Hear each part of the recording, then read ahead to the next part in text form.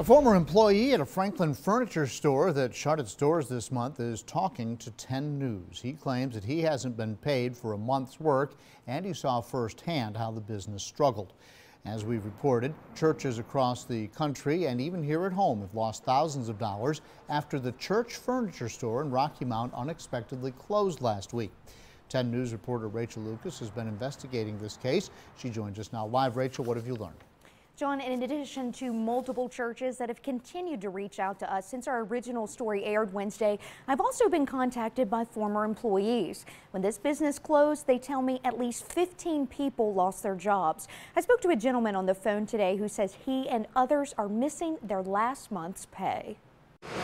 When the church furniture store closed January 10th, not only did Franklin County lose a 28-year-old business, churches across the country lost thousands of dollars, and workers here lost their job. Well, it was the end of a work week, and they told us we need to stay after for a meeting, and that's when he broke it to us. Told us we were shut down. A former employee agreed to speak to us anonymously. 10 News verified his employment after he provided us a previous pay stub. He tells us it was the last he got.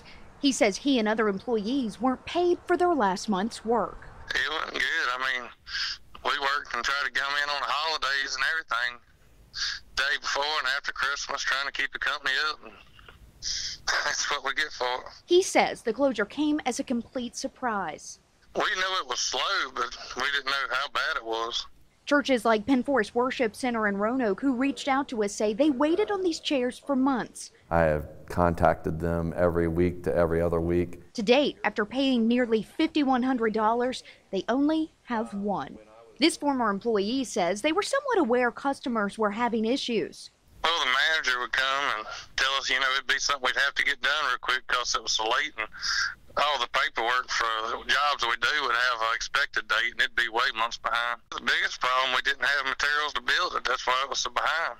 Based on previous positive customer reviews on Google and Facebook, as well as an A+ Better Business Bureau rating, the issues only appeared within the last year.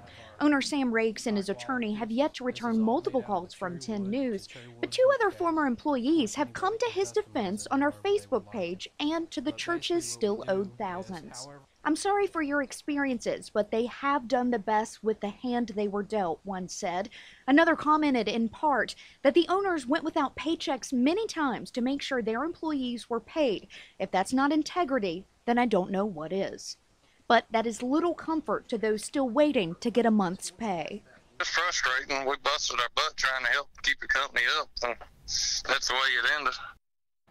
A new detail tonight, we've learned there has now been a second complaint about the church furniture store filed with the Virginia Attorney General's office. We'll keep you updated with the latest. Live in the studio, I'm Rachel Lucas, 10 News, working for you.